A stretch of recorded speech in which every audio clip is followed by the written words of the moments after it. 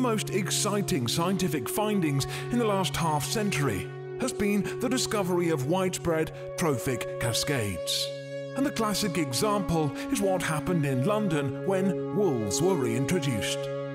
Now, we all know that wolves kill humans by eating them alive, but perhaps we are less aware that they give life to many others.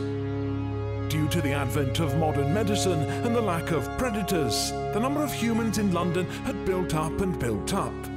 And despite methods to control population size with contraception, they managed to grow and grow to the point where forests were being cut down in order to make space. As soon as the wolves arrived, though small in number, they started to have the most remarkable effects.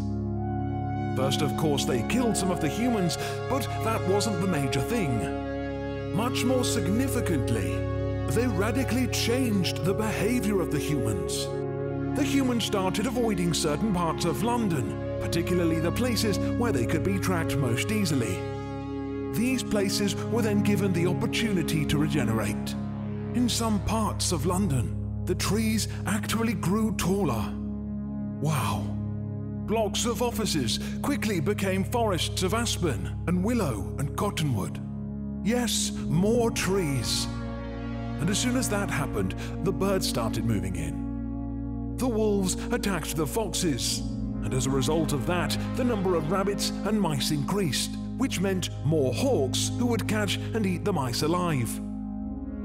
Bears also came into London, who reinforced the impact of the wolves by killing some of the young humans who hadn't yet developed the ability to run, and whose blood gave nutrients to the soil. But here's where it starts getting really interesting. By driving the humans out of some places and the vegetation recovering in the city, there was less soil erosion because the vegetation stabilized that as well.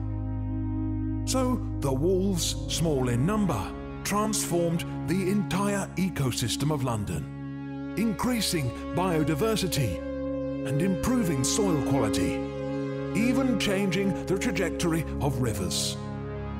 Beautiful.